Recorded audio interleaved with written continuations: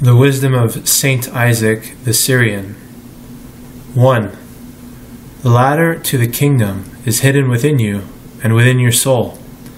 Dive down into yourself, away from sin, and there you will find the steps by which you can ascend. 2.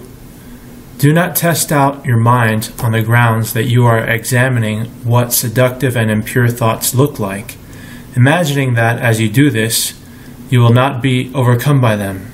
Even the wise have in this way been thrown into confusion and become infatuated. 3. Do not be inept in the requests you make to God, otherwise you will insult God through your ignorance. 4. When someone asks a human prince for a load of dung, not only will that person be despised as a result of his despicable request, but he has also offered an insult to the prince by means of his stupid request. Exactly the same applies when someone asks for the things of the body in prayer. 5. If God is slow in answering your request, or if you ask but do not promptly receive anything, do not be upset, for you are not wiser than God. 6. Anything that is easily found is also easily lost, whereas what is found after much labor will be guarded with vigilance. 7. Thirst for Jesus, so that he may inebriate you with his love. 8.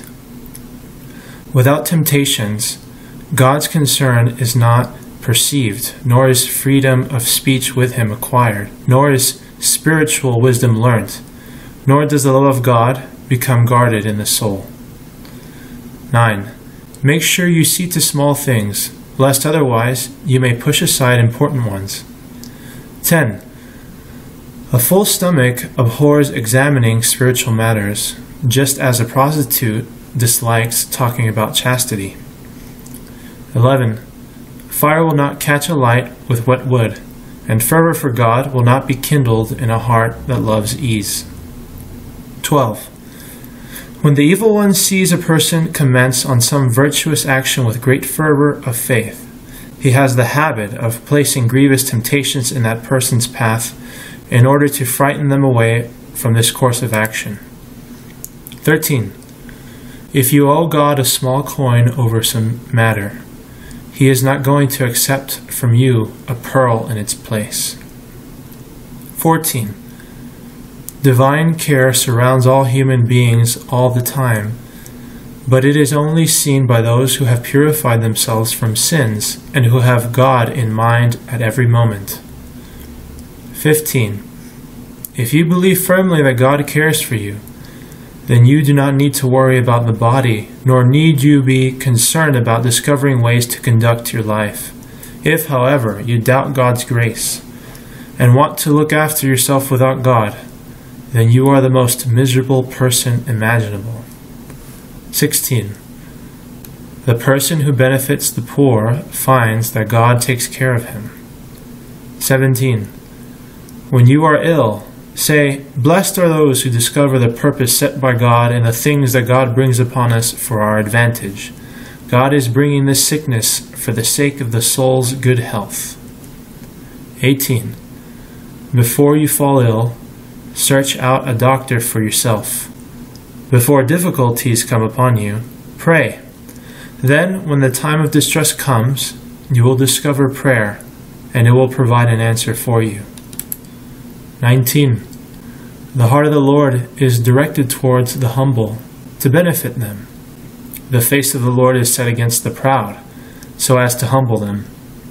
Humility receives compassion continuously, whereas a hard heart and absence of faith continually meet with endless difficulties. 20. Do not feel loathing for any horrible illnesses of the sick, for you too are clothed in flesh. 21. Love sinners, but reject their deeds. Do not despise them because of their failings, lest you too find yourself tempted in the very same way. Remember that you too share in the stink of Adam, and that you too are clothed in his weakness. 22. The knowledge of God does not reside in a body that loves comforts.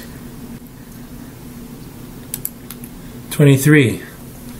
Just as it is only after labor that a pregnant woman gives birth to the fruit that gives joy, so it is with the soul. Only after labors is knowledge of the mysteries of God given birth in it. 24. There are people who are continually making clever plans, but who never get down to beginning on them. 25. Commence every good action wholeheartedly. Do not approach it with two hearts. As you travel through life, do not let your heart doubt about the hope that God's grace provides.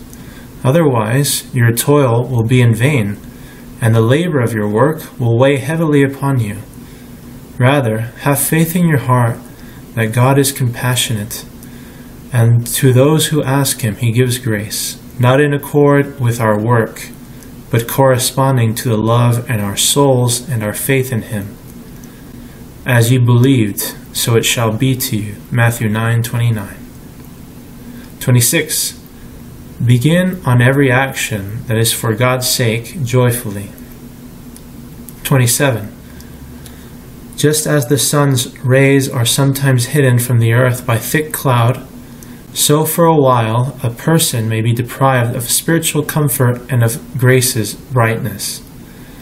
This is caused by the cloud of the passions. Then, all of a sudden, without that person being aware, it is all given back. Just as the surface of the earth rejoices at the rays of the sun when they break through the clouds, so the words of prayer are able to break through to drive the thick cloud of the passions away from the soul. 28. Constant pondering on the Holy Scriptures will always fill the soul with incomprehensible wonder and joy in God. 29. Every prayer over which the body does not share the toil, and over which the heart does not feel suffering, you should consider to be stillborn. 30. Nothing, whether it be good or bad, happens to a person by blind chance. There is a provident God who steers the affairs of this world, and with each of us there is a guardian who does not miss anything, and whose watchfulness never relaxes or grows weak. 31. God is compassionate, and He loves to give, but He wants us to be the reason for His giving. Thus, His delight is when someone offers up to Him a wise prayer. 32. Satan is a name denoting the deviation of the human will from truth. It is not the designation of a natural being. 33. A farmer gets pleasure from bread that is produced as a result of the sweat of his labor. Until one first sweats, the true bread does not give satisfaction. 34. The suffering that grips the heart as a result of sinning against love is sharper than all other tortures. 35. Little endurance in face of small matters will hold back danger when serious ones come. For it is not possible to overcome great evils without a small victory over trifling matters. 36. The intellect will not be glorified with Jesus unless the body suffers for the sake of Jesus.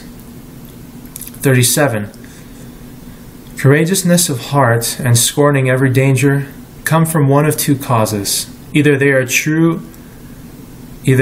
to hardness of heart, or from an abundant faith in God.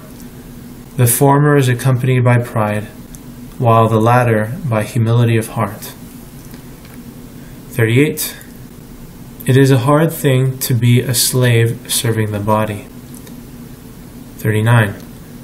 Virtue does not consist in many different visible bodily activities, but in a heart that is wise in what it hopes for, and whose actions are accompanied by a right intention. 40. Faith is the gate to the mysteries.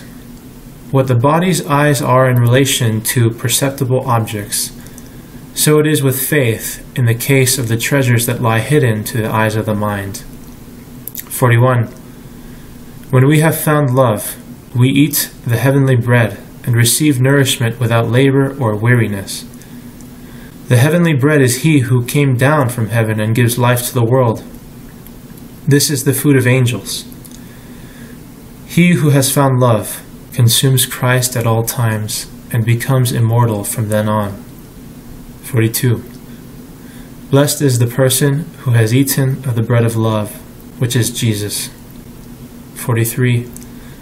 As we cross the sea of the world, repentance should be our ship, reverential awe its pilot, while love is the divine harbor. 44. The person who has attained to knowledge of his own weakness has reached the summit of humility. 45. The mouth which is continuously giving thanks receives blessing from God. In the heart that always shows gratitude, grace abides. 46. A righteous person who is wise resembles God. He never disciplines anyone in order to take vengeance on a wrongdoing, but only so that the person may be set aright or that others may be deterred. 47. The mind that has discovered spiritual wisdom is like a person who has found in the midst of the sea a well-equipped boat. When he gets aboard it, it conveys him from the sea of this world and brings him to the isle of the world to come. 48. A cloud covers over the sun, and a much discourse covers over the soul that has begun to receive illumination in contemplative prayer. 49. Unripe fruits on trees are sour and disagreeable to the taste, and they are not suitable for eating until they acquire sweetness from the sun. Likewise, the first labors of repentance are bitter and very disagreeable, and they do not give the solitary any comfort until they acquire the sweetness that comes from contemplation. 50. A small cloud can cover over the sun's orb, but the sun that follows it shines all the brighter. A little dejection can cover over the soul, but the joy that follows it is all the more filled with delight. 51. Do not approach the mystery-filled words of the Scriptures without prayer and a request for assistance from God. Say, Lord, grant me to become aware of the power in the words. Consider prayer to be the key to insights into truth in the Scriptures. 52. A key to God's gifts is given to the heart by means of love of one's neighbor. 53. Ease and idleness effect the destruction of souls. 54. When the soul is inebriated with joy at the object of its hope and with exultation in God, then the body will no longer be aware of afflictions, even though it is brought very low. 55.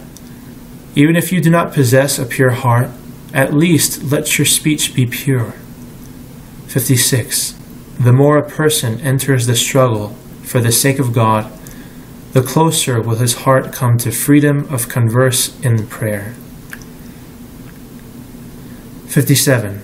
We should not be upset at times when we are in darkness. This is especially important if we are not the cause of that darkness, for God's care is effecting this, for reasons of which He alone is aware. 58. At the times of darkness, more than anything else, kneeling is helpful. 59. Even if our feelings are cold and dark, we should persevere in kneeling. Even though our heart is dead at such times, and we cannot even pray, and do not know what to say since no words of prayer or supplication come to us, nevertheless, we should continue to remain prostrate on our faces, even though we are silent. 60.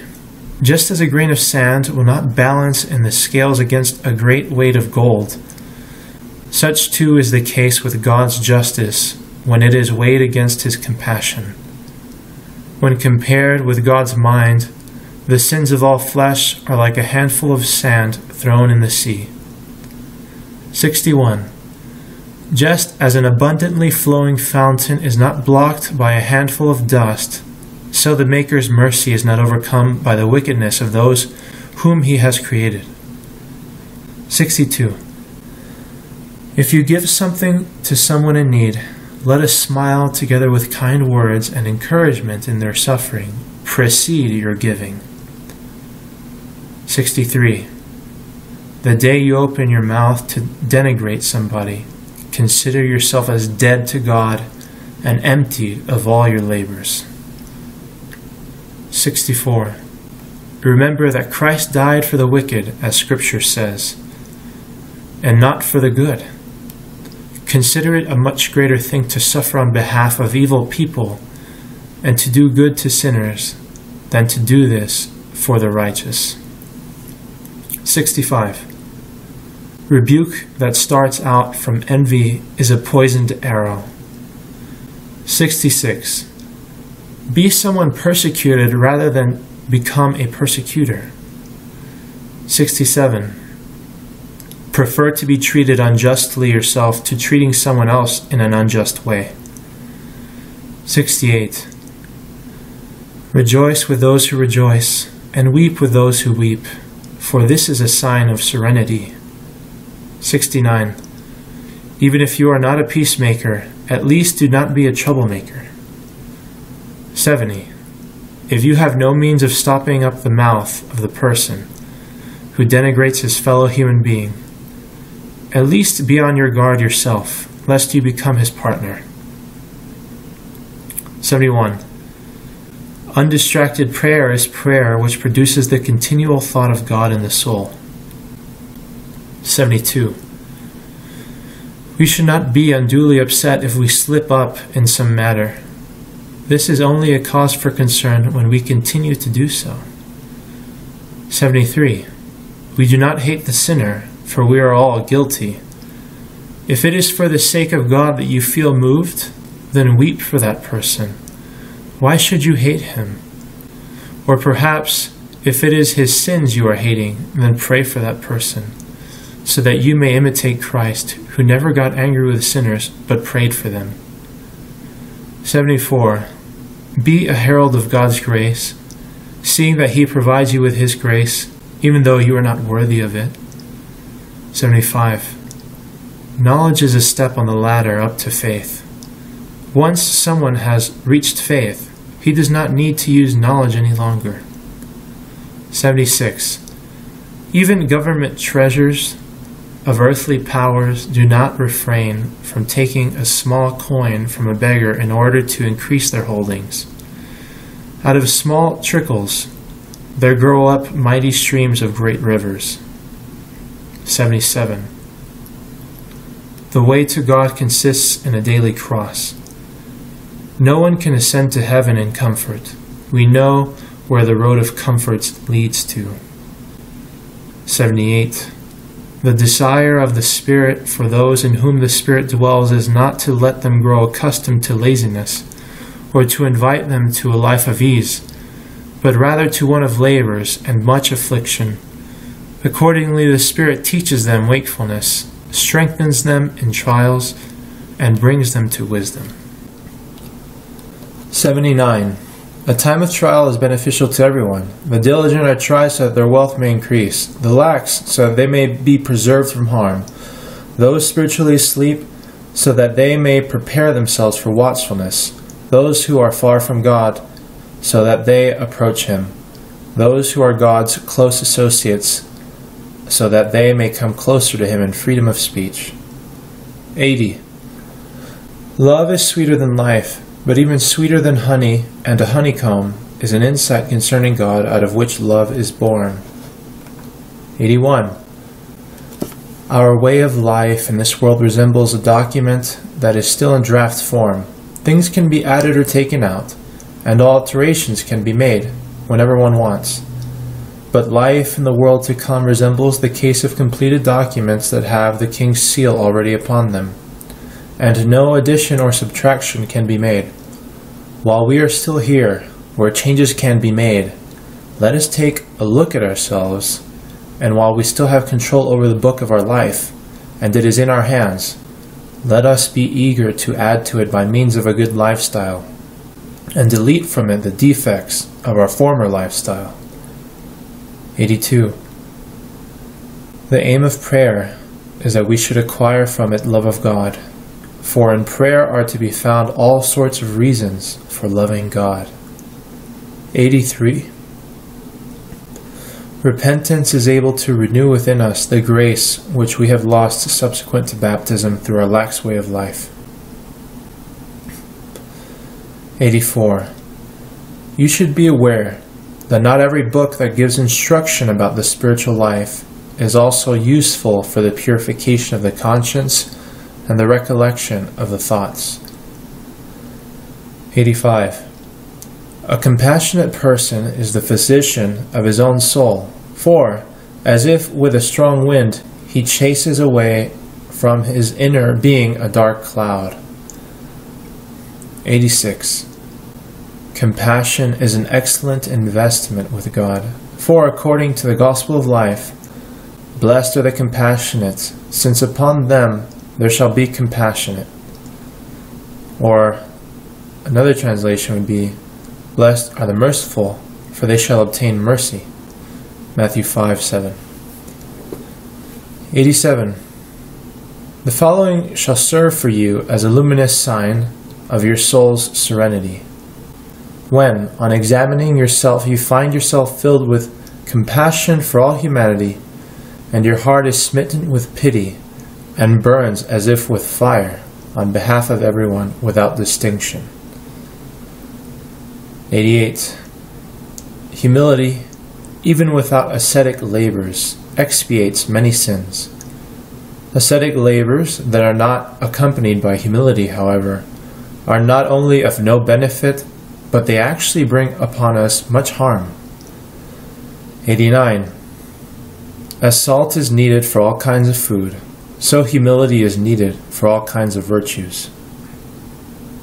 90. Some people are robbed of their hope at the very gates of their home, that is to say, in old age. 91. Someone who shows compassion to the afflicted is like a person who has a good advocate in the law courts. 92. The more the sufferings of Christ abound in us, the greater will our consolation in Christ become.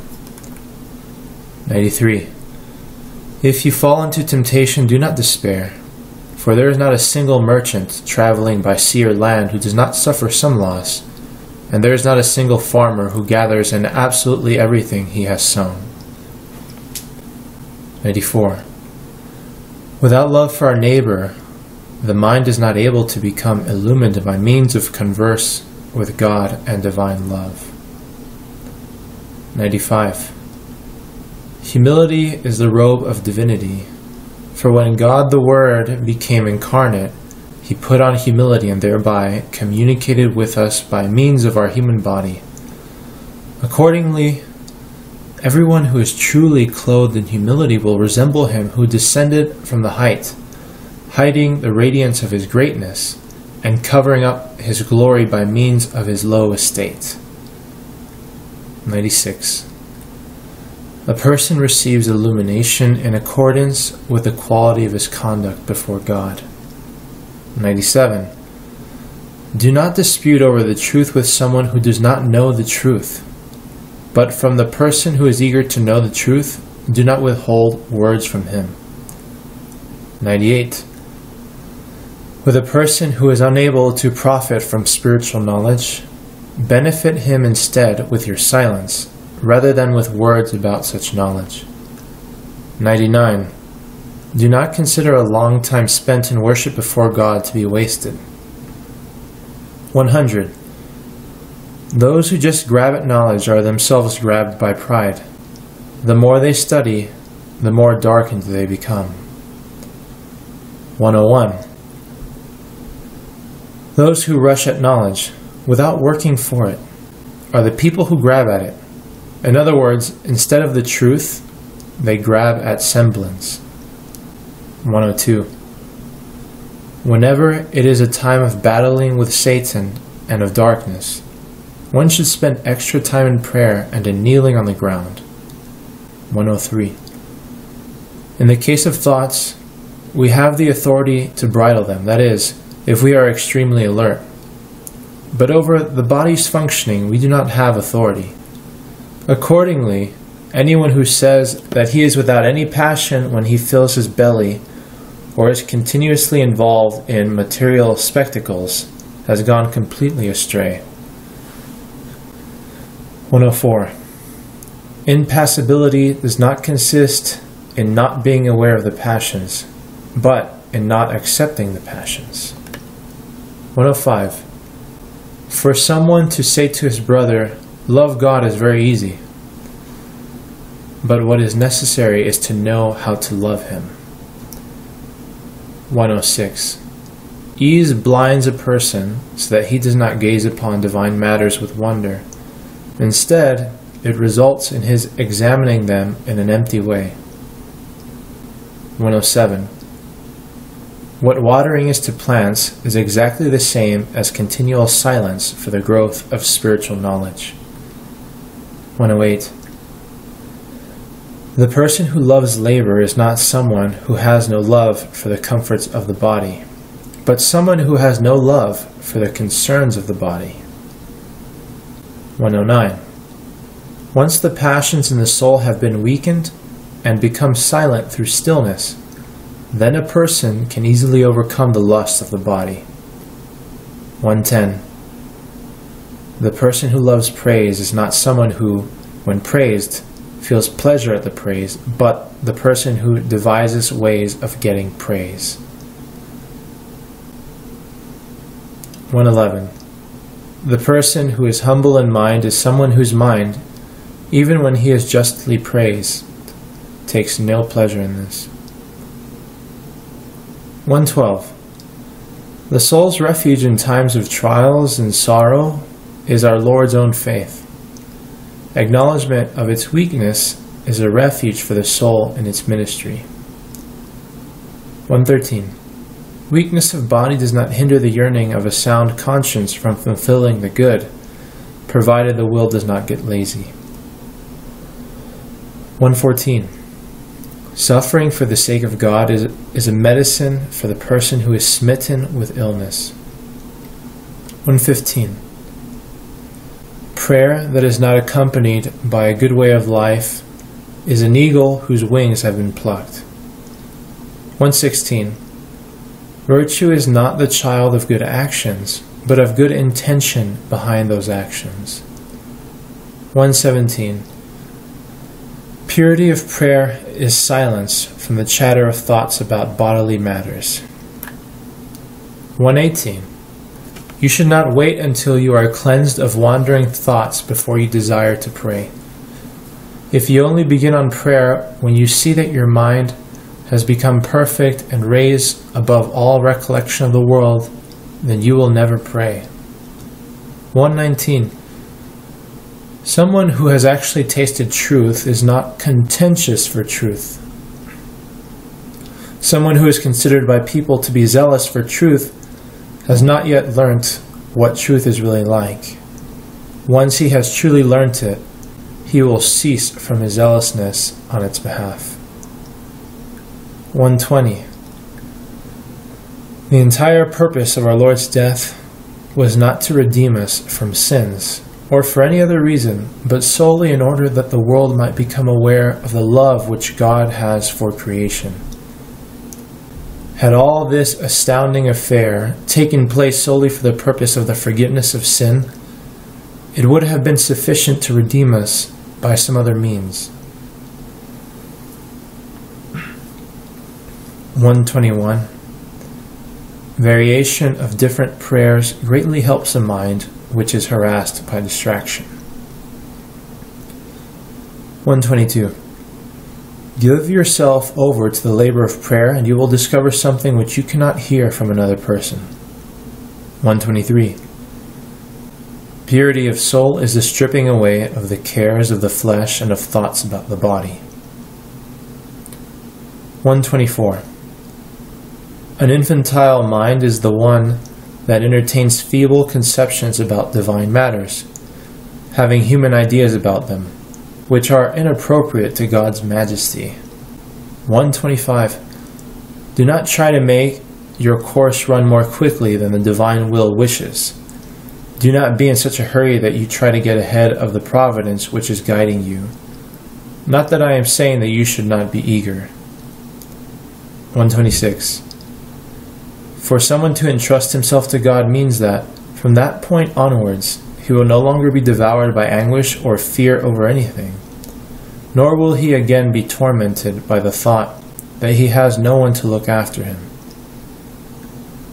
127. Once someone has doubted God's care for him, he immediately falls into a myriad of anxieties. 128. Anyone who fears sin will not fear Satan, and all who yearn for God's gift will have no dread of temptations. Anyone who believes firmly that the will of the Creator controls his entire creation will not be perturbed by anything. 129. Knowledge of truth fills the heart with peace, establishing a person in joy and confidence. 130. There is no virtue which does not have continual struggle yoked to it. 131. With the love of God, a person will draw close to a perfect love of fellow human beings. No one has ever been able to draw close to this luminous love of humanity without first been held worthy of the wonderful and inebriating love of God. 132. Blessed is God who continuously uses corporeal objects to draw us close, in a mysterious way, to a knowledge of his invisible being. 133. It is in proportion to the honor which someone shows in his person to God during the time of prayer, both with his body and with the mind, that the door of assistance will be opened for him, leading to the purifying of the impulses and to illumination in prayer. 134. God cannot be dishonored by anything, seeing that honor belongs to him by nature, but we, as a result of slovenly habits and various outward postures which lack reverence, have acquired an attitude of mind that shows contempt towards him. 135. Someone who shows a reverential posture during prayer, by stretching out his hands to heaven as he stands in modesty, or by falling on his face to the ground, will be accounted worthy of much grace from on high as a result of these lowly actions. 136. God accepts the paltry and insignificant things done for him with a good will for his sake, along with mighty and perfect actions. 137. The true vision of Jesus Christ our Lord consists in our realizing the meaning of his incarnation for our sakes, and becoming inebriated with love of him as a result of the insights into the many wondrous elements contained in that vision. 138. May God make us worthy of a taste of his grace at all times, for by it we approach the wonder that surrounds him. 139. We should consider the labor of reading the Scriptures to be something extremely elevated, whose importance cannot be exaggerated, for it serves as the gate by which the intellect enters into the divine mysteries and takes on strength for attaining to luminosity in prayer. 140. The reading of Scripture is manifestly the fountainhead which gives birth to prayer. 141. Truly, no bad event has a worse repayment than in the case of a foolish mind which is not willing to rebuke and blame itself. 142. It is a matter for great dread to approach God in a lax way, under the guise of freedom of speech, or in the pretext of liberty, for maybe all of a sudden some punishment will meet us at that point. 143. If a diver found a pearl in every oyster, then everyone would quickly become rich. 144. In love did God bring the world into existence. In love does He guide it during its temporal existence. In love is He going to bring it to that wondrous transformed state. And in love will the world be swallowed up in the great mystery of Him who has performed all these things. In love will the whole course of the governance of creation be finally comprised. 145. Just because the terms wrath, anger, hatred, and the rest are used of the Creator in the Bible, we should not imagine that He actually does anything in anger, hatred, or zeal. Many figurative terms are used of God in the Scriptures, terms which are far removed from His true nature. 146. Among all God's actions, there is none which is not entirely a matter of mercy, love, and compassion. This constitutes the beginning and end of His dealings with us. 147. God's love is not a kind of love which has its origin in events which take place in time. 148. God has a single caring concern for those who have fallen, just as much as for those who have not fallen. 149. It is God's wish that each day we should be renewed and start up again with a virtuous change of will and with a renewal of mind. 150. God's holy nature is so good and compassionate that it is always seeking to find some small means of setting us right. 151. God's mercifulness is far more extensive than we can conceive. 152. On the subject of God, it is right that only someone worthy of God because of his virtue should speak. 153. In your heart, act as a priest to God, offering up a pure sacrifice. To God be all glory, power, and honor, to the Father, Son, and Holy Spirit, now and ever and unto the ages of ages. Amen.